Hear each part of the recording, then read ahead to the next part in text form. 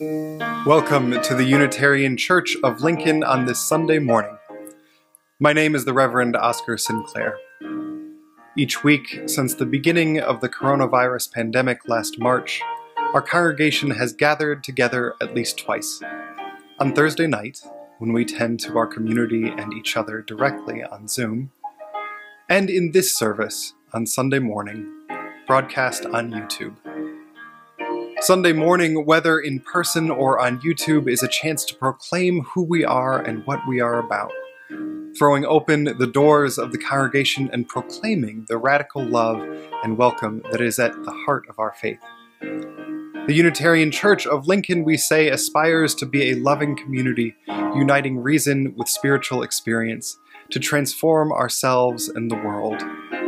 And right now, in this year when so much is uncertain, we know that transformation is necessary. This is the place. This is the time. Who will we be? How will we be? In this time of anxiety and pandemic and fear, what are we called to be as a community? This is, as Reverend Susan Frederick Gray puts it, no time for a casual faith. And this, right now, right here, is where we practice. So whoever you are, whatever has brought you here to this moment, if this is your first time with us, or your 500th, whomever you love, however old you are, whatever brings you to this moment, be present right here, right now. Let go of what you've carried here. Set aside what will come later. Be right here. There is work to be done. Let's be about it.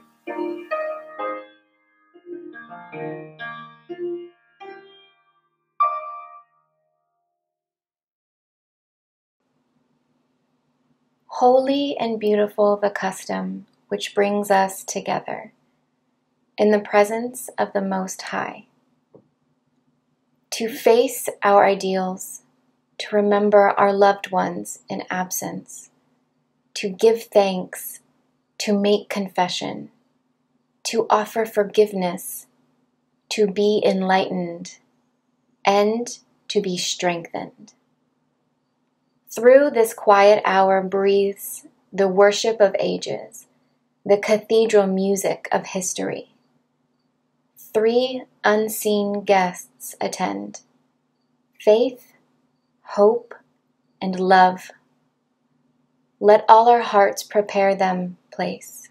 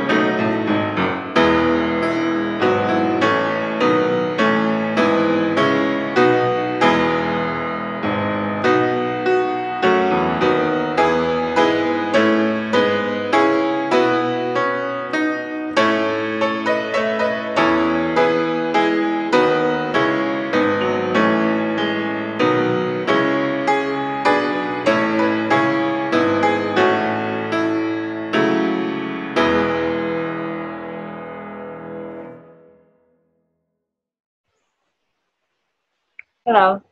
Our story today is called The Magical Yet, and it's by Angela DiTerlizzi with art by Lorena Alvarez.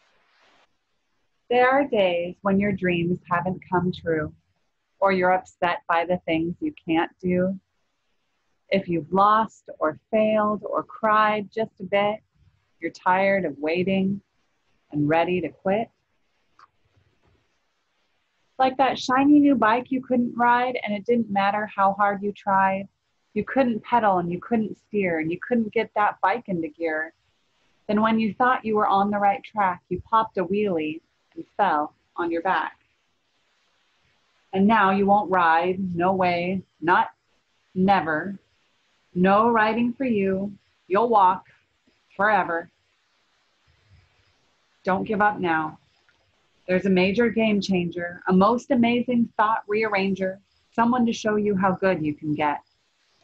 Now, introducing the magical Yet.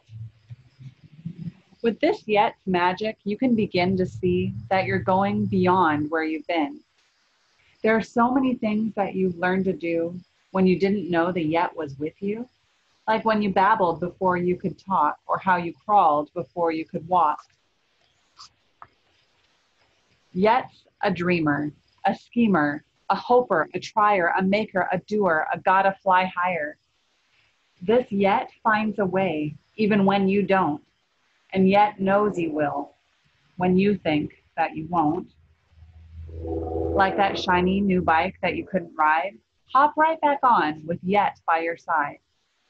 Yet doesn't mind warm-ups, fixes, and flops, do-overs, redos, stumbles, and stops. Yet knows there's mistakes, some big, some small. With Yet, you're sure to get over them all. Play the kazoo or play the bassoon. Jam with the Yet and you'll soon be in tune. Try skateboarding tricks like the ollie heel flip. This Yet can get to the championship. Tongue twisters twisted your tongue in a knot. Yet says keep trying and practice a lot. Be patient. Yet can't do it all overnight. Some things take days, months, or years to get right. But if you keep leaping, dreaming, wishing, waiting, learning, trying, missing, with the Yet as your guide along the way, you'll do all the things you can't do today. Now you're bolder, braver, starting to see. With Yet, you can get where you want to be. You finally did it. Yet knew you could. You're not just writing, you're getting quite good. But don't stop now, you've got so much to do.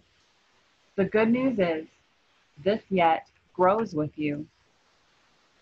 So no matter how big or old you may get, you'll never outgrow, you'll never forget. You can always believe in the magic of Yet. And that is the end of our story. I can't wait to see what we have yet before us at the Unitarian Church of Lincoln. Thank you.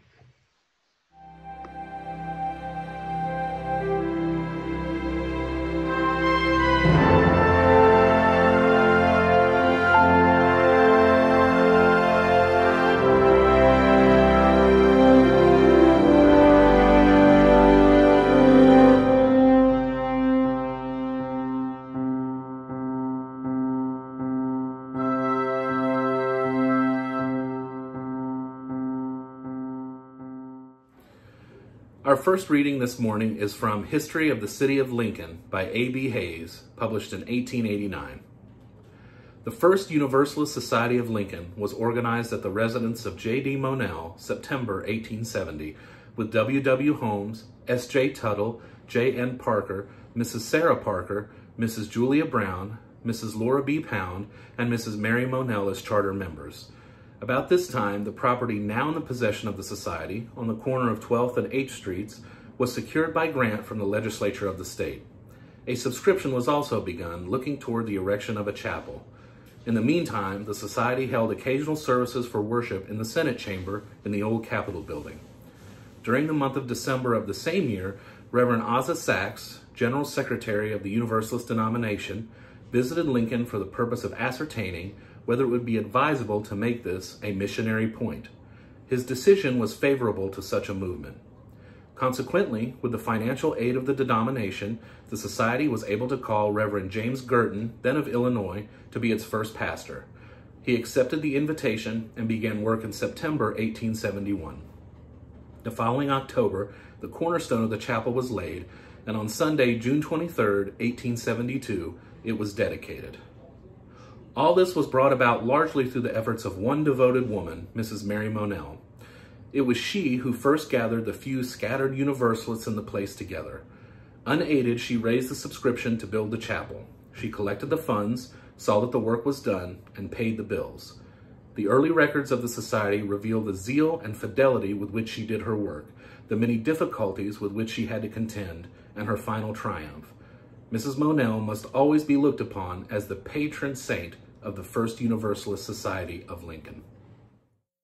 150 years ago, a group of new Lincolnites, and at that point most everyone was new to this town, gathered to form something new in this city. In September of 1870, they incorporated the First Universalist Society of Lincoln, Nebraska. And while our name has changed a few times since then, this congregation is the direct descendant of that moment. Over the next months, we will mark 150 years of Universalism in Lincoln. Now, this is one of those floating anniversaries. The earliest we can date the formation of the congregation is September of 1870, but it took a few years for them to fully incorporate, to build a church, to call a minister. Indeed, it was almost a generation before they were a fully stable going concern. We'll tell that story as well. Now, anniversaries by themselves don't mean much. The Earth, I suppose, has traveled some number of times around the sun. And while there are similarities between us and the folks that came together in 1870, we are a much different church in membership, in theology, and culture than the Universalists who met in the Senate room of the first state capitol building. Our readings this morning are taken from the 19th century Universalist books of worship and reflect how much has changed in the last century and a half. But as Frederick Buechner writes, the time is ripe for looking back over the day, the week, the year, and trying to figure out where we have come from and where we are going to, for sifting through the things we have done and the things we have left undone, for a clue to who we are and who, for better or worse, we are becoming. But again and again, we avoid the long thoughts. We cling to the present out of wariness of the past, and why not, after all? We get confused. We need such escape as we can find. But there is a deeper need yet, I think, and that is the need, not all the time, surely, but from time to time, to enter that still room within us, where the past lives on as a part of the present, where the dead are alive again, where we are most alive ourselves to turnings and to where our journeys have brought us. The name of the room is Remember, the room where, with patience, with charity, with quietness of heart, we remember consciously to remember the lives we have lived. We enter that still room where the past lives on as the present. Buechner is writing about people, about individual memory. But this is a lesson for the church as well. The church is not the building, it is the community. We've said that before this year, we will say it again. But distinctly, it is a community of people who share a story, who have a narrative about the community that they share. The story of the church is not the story of one person or even several, although in the next months we'll hear names like Monell and Hatfield, Weatherly, Sorensen, Philbrick, Stephen, others. The church's story emerges from all the stories that we bring to this place, each of us. Barbara Merritt, a few years ago, preached at the 150th anniversary of the Tree of Life congregation in McHenry County, Illinois. And she also began with Frederick Buechner. We are always remembering. In one sense, the past is dead and gone, never to be repeated, over and done with. But in another sense, it is, of course, not done at all, or at least not done with us. Every person we have ever known, every place we have ever seen, everything that has ever happened to us, it all lives and breathes in us somewhere. It is so much a part of us, Merritt went on to say, that we feel something close to its original intensity and freshness. What it felt like, say, to fall in love at the age of 16, or to smell and hear the sounds of a house that has long since disappeared, or to laugh until the tears run down our cheeks with someone who died more years ago than we can easily count, or for whom, in every way that matters, we might have died ourselves years ago. Old failures, old hurts, times too beautiful to tell or too terrible. The power of remembering becomes our own power. The church is a generational story. And yes, just as few of us have a personal story that is universally good, there are times when the church has done poorly, and times when we've done wrong. But over 150 years, we've done a lot right. And the reason I think that we celebrate anniversaries is that the past is not finished, or at least not finished with us. The stories of the congregation are our stories, and it is a hope, distinct to churches, that this will be a place where our stories are remembered even after we go. We celebrate 150 years not to mark the end of a journey, but a waypoint along it, a cairn marking how far we come. When I was 18, I decided not to be a minister. I started out college as a pre-law student and spent long nights at the St. Mary's Library reading court opinions. And in that time, I got a whole new vocabulary and pantheon of heroes. There are many ways to seek justice in the world. We march in streets praying with our feet, as Rabbi Heschel described it. We set up little free pantries and libraries. We educate ourselves. We advocate. We support each other through hard times. Ruth Bader Ginsburg died on Friday. And there are layers to this heartbreak. Justice Ginsburg showed us all that advocacy, argument, and when needed, crystal clear dissent is a path of justice. Her friend and oftentimes opponent on the Supreme Court, Antonin Scalia, often observed that Justice Ginsburg had two separate, distinguished legal careers. First, as an advocate for the ACLU, successfully arguing case upon case, dismantling institutional and legal sexism. Then again as a Supreme Court justice, an icon and an advocate in a different role. Many of us are hurting this weekend. And it seems almost impossible to separate the mourning for the death of this remarkable woman from the fear and anxiety about what this loss means at this moment. What it means for the struggle for greater and deeper justice in this country that she fought so long for. And we'll have more to say about that. Next weekend, we are participating in a worship service coordinated with our denomination, with Reverend Susan Frederick Gray preaching. And it's important to say this weekend that this is not the only loss, the only mourning in our community. On Friday morning, Edward Lanning, husband of Joanne Lanning, died in their home. And in our broader community, it is likely that by the time you are watching this, 200,000 Americans will have died from the coronavirus. So I'm going to ask this morning that even though we are apart and watching this service from different places and likely at different times, that we say a prayer together. Will you join me in a spirit of prayer or meditation? God of many names, and the unnamed whisperer of the heart, even as we join together to celebrate a joyful anniversary this morning, our hearts are heavy. There has been so much loss.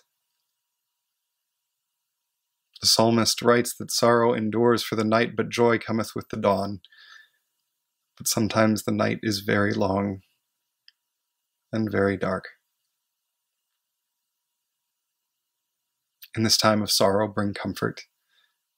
In this time of pandemic, bring healing. In this time of upheaval, bring justice. And in these and all times, help us to remember that whatever comfort, healing, and justice you bring in this life, it is through our words, our actions, our dissents. Our hearts are with all those who mourn, from the Ginsburg family to the Lannings and the Hawks, and all those whose names we do not know. In this time of silence, we each say a prayer for them, a prayer for our community, and a prayer for our country.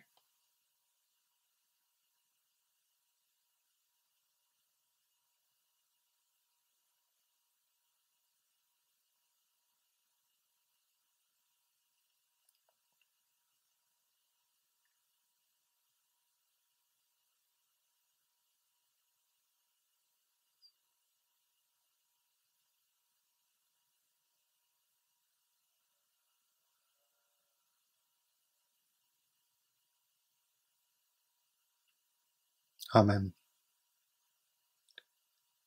Thank you for your presence. Your joy is your sorrow unmasked, and the selfsame well from which your laughter rises was oftentimes filled with your tears. And how else can it be? The deeper that sorrow carves into your being, the more joy you can contain. Is not the cup that holds your wine the very cup that was burned in the potter's oven? And is not the lute that soothes your spirit the very wood that was hollowed with knives? When you are joyous, look deep into your heart, and you shall find that it is only that which has given you sorrow that is giving you joy. When you are sorrowful, look again in your heart, and you shall see that in truth you are weeping for that which has been your delight. Khalil Gibran. As this next song plays, please type your name or the name of someone that you are holding in sorrow and care, or that you would like us to help celebrate in joy, into the chat. Thank you for your presence.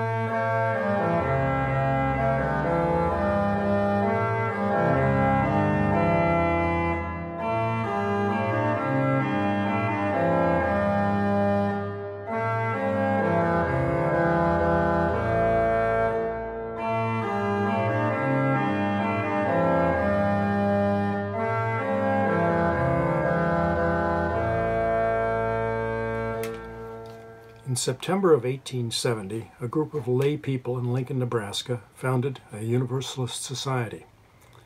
Why were they Universalists? What did they believe?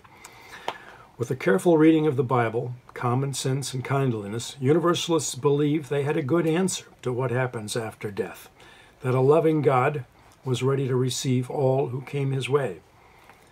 With a security in that promise, Universalists were freed to work to make this world a better place for the entire human family. In 1803, Universalists adopted the very short Winchester Profession of Faith. The third and final article of that profession stated, "We believe that holiness and true happiness are inseparably connected, and that believers ought to be careful to maintain order and practice good works, for these things are good and profitable unto men." In other words, concern and action for reform of society in many areas became a focus for Universalism, for living their faith to Lincoln, Nebraska in 1870. I think that it is fair to say that they, our ancestors, believed in a universe guided by a God of love who wished the best for humanity, his creation. With the security of that belief, the Universalist Society of Lincoln already had a great heritage and experience to continue the struggle for human progress and justice on this earth. Our second reading this morning is from the Universalist Book of Worship published in 1894. The Beatitudes with responses to be said by the congregation, and Ashley will be speaking the congregational parts, and feel free to speak along with her.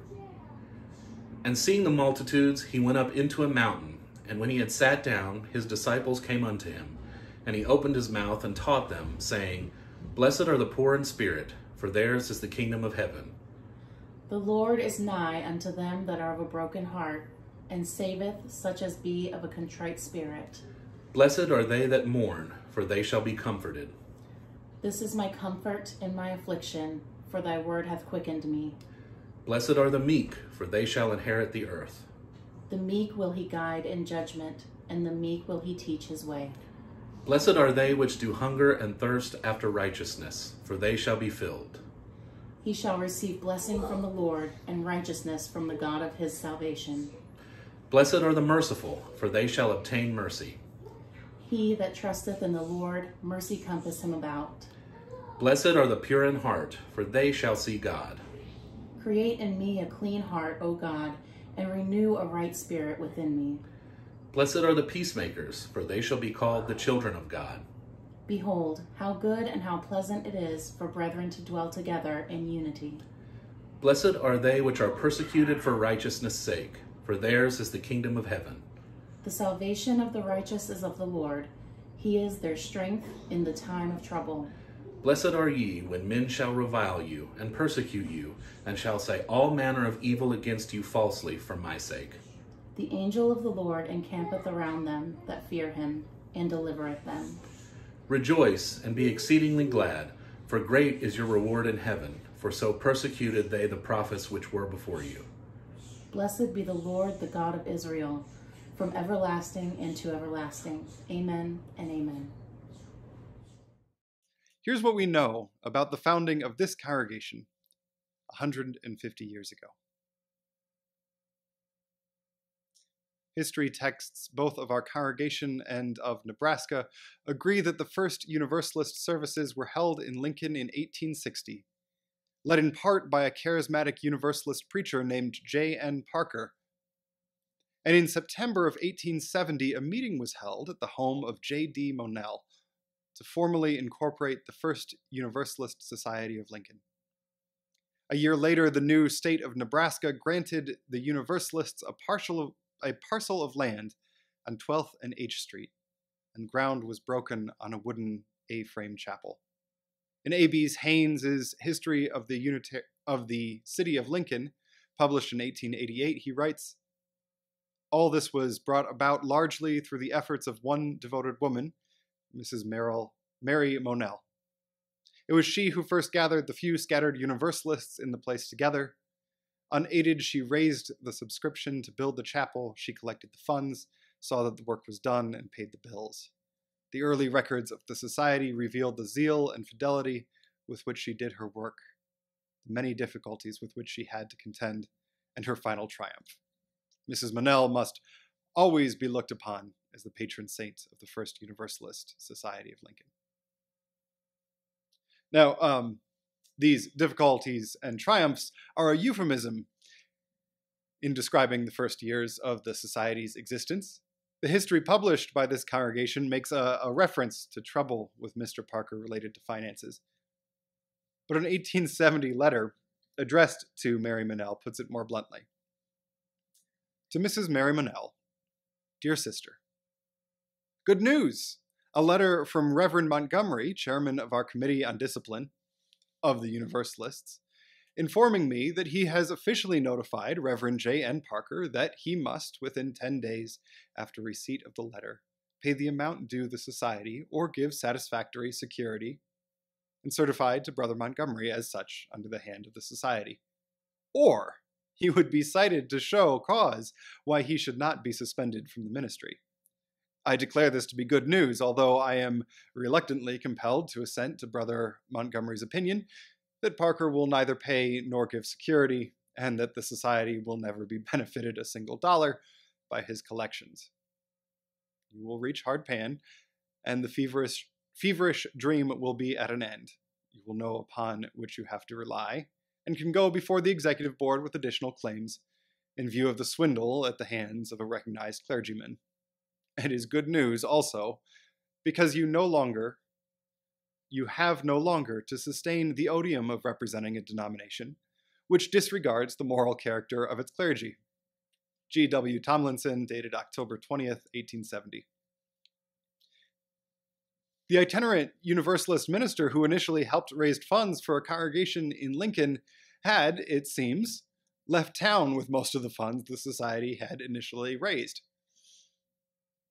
They eventually recovered, built the A-frame church on 12th and H, and the first minister to serve the Society was Reverend James Curtin.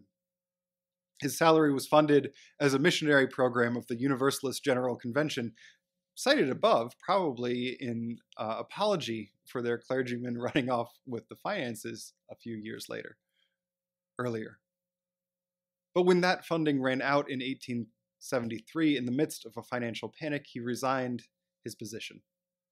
From 1873 to 1883, services were held occasionally in the wooden chapel, at times led by members of the community, and at least some of the time by a Unitarian missionary out of Omaha named W.E. Copeland. Also at this time, Unity, a Unitarian magazine based out of Chicago, made this observation in a report of Copeland's work. The liberals of Nebraska are, as a whole, very radical, having cut loose entirely from the moorings of the old theology, and they can be reached by no form of religious faith but our own. This connection between the Unitarian missionaries in Omaha and the Lincoln Universalists would eventually play a role in 1898, when the First Universalist Society became All Souls Unitarian Church of Lincoln. That's a story for a different day. For now, here's a thing to think about.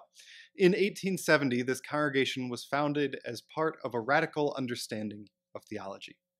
The Universalists of our founding era rejected a theology of fear, and for a generation were counted among the largest denominations in the country. We are their legacy.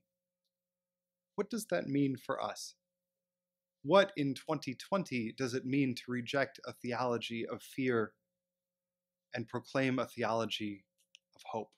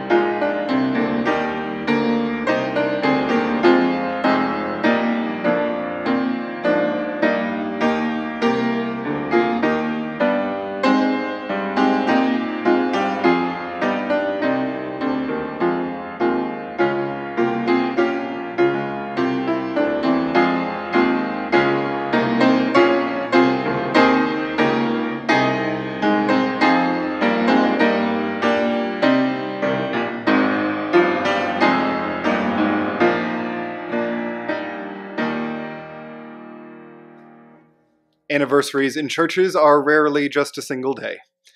Because if we're honest, not once in the history of this or any other religious institution has anything important happened in a single 24-hour day, a single meeting, or a single decision. We can count the first Universalist service in Lincoln, or we can count the anniversary of the groundbreaking of their first building, or the completion of their first building, or the hiring of their first minister. And in just a few years, it will be the 125th anniversary of All Souls Unitarian.